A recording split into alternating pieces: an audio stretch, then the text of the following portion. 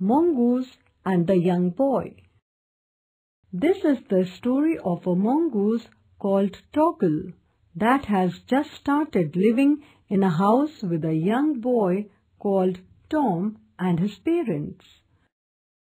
Toggle looked down between Tom's collar and neck and sniffed at the boy's ear.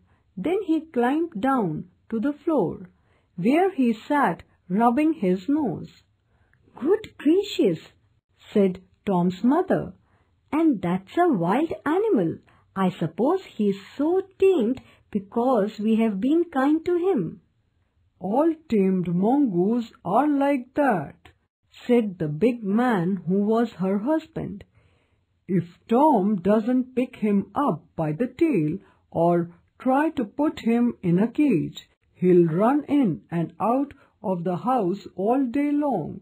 Let's give him something to eat." They gave him a little piece of raw meat, and Toggle really enjoyed it.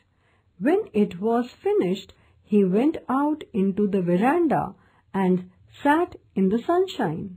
He fluffed up his fur to make it dry to the roots.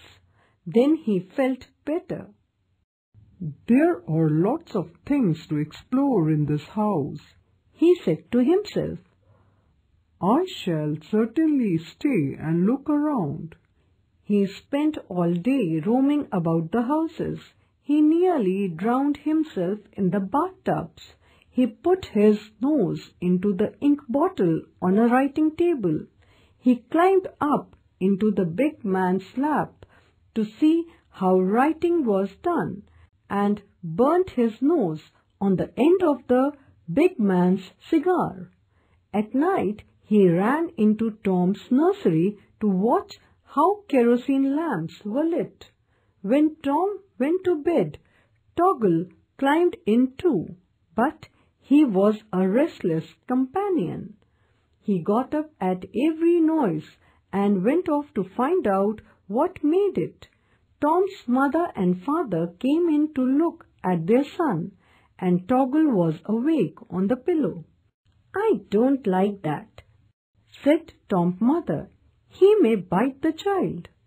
"He'll do no such thing," said the father.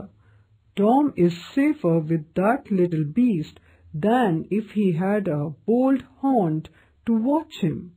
If a snake came into the nursery now, then what would happen?" But Tom's mother wouldn't think of anything so awful. She just hoped that the mongoose wouldn't bring any harm to Tom.